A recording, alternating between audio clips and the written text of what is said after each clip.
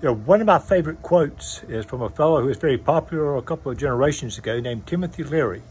And Timothy Leary once said that his favorite thing to say was, "I don't know," because every time he said, "I don't know," somebody would try to teach him something.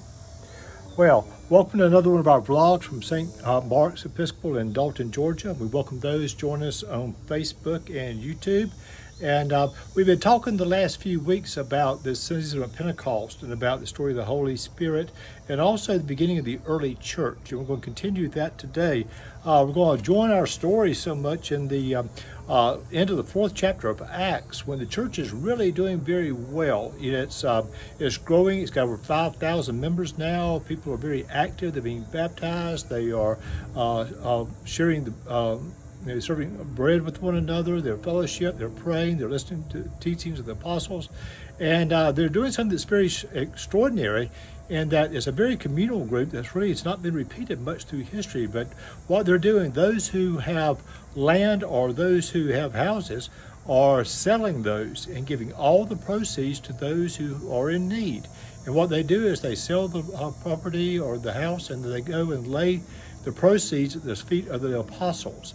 And that is the ceremony in what they do. And we take up in the end of the 4th chapter, a fellow named Joseph, who is a Levite from Cyprus, does that. He lays his proceeds in the feet of the apostles, and that's a very good part of the story.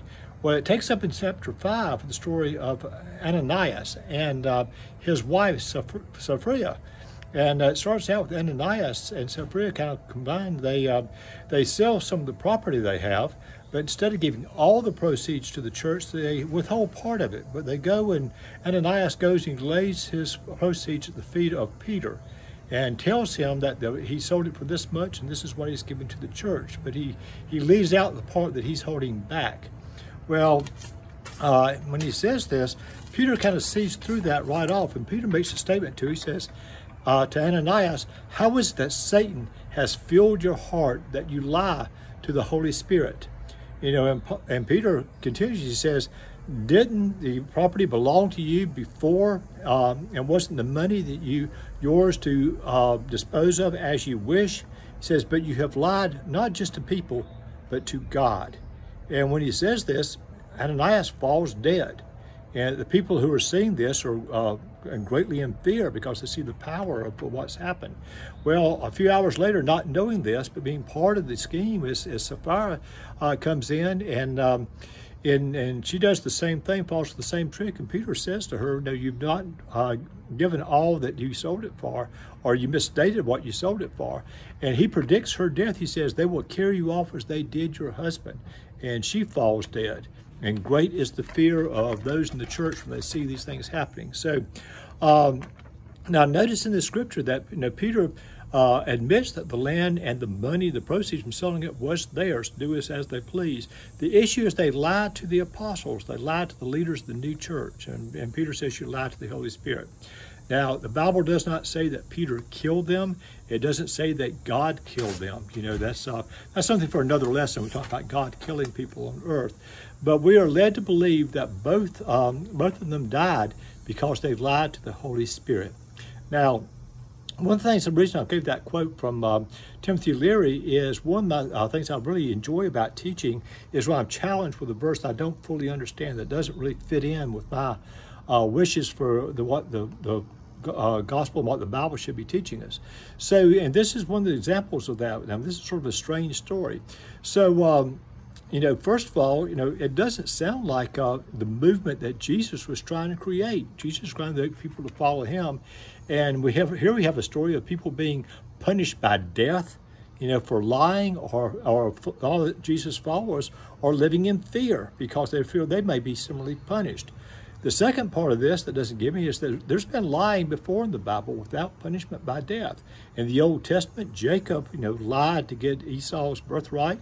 David lied a few times, In the New Testament, Peter himself lied to Jesus. He, said, I will never betray you, was very emphatic about that.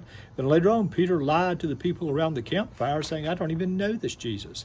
Well, and believe it or not, Jesus lies too. In the 7th chapter of John, Jesus tells his brothers that he will not be going to Jerusalem to participate in the Feast of the Tabernacles.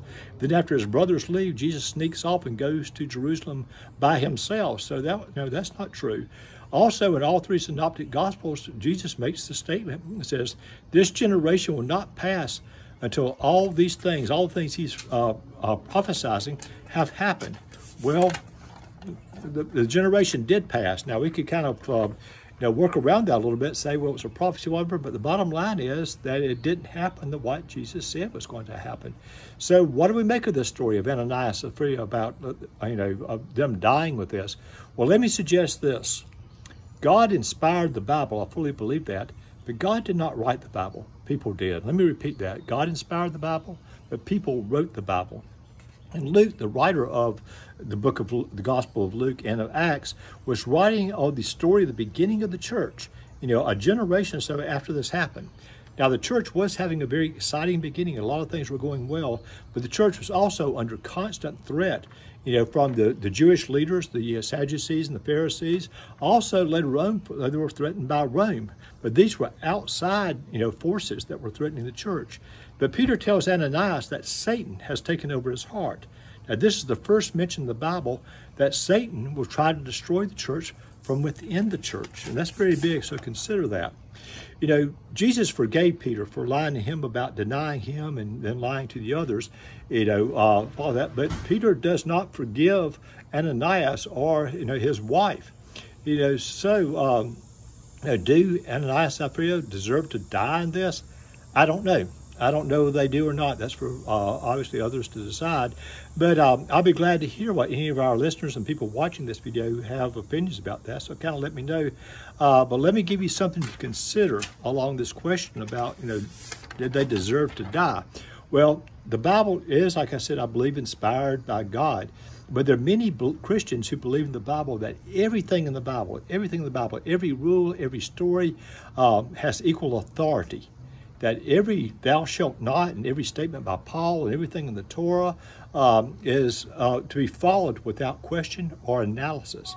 Now, another way of considering the Bible is that through the lens of Jesus' ministry, through Jesus' teachings and stories, when Jesus as the Christ.